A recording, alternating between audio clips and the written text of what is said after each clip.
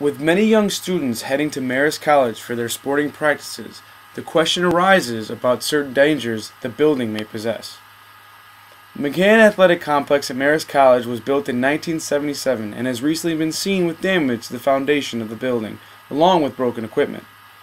With both students and young children using the facility, some feel frustrated about the lack of maintenance that has been done to the building.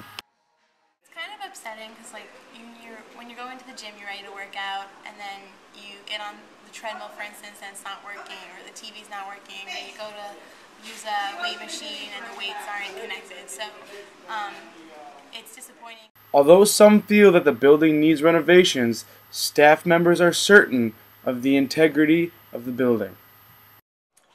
McCann, definitely a safe place. I mean, we got a ton of community involved here, whether it's a swim club or just various programs that serve the community.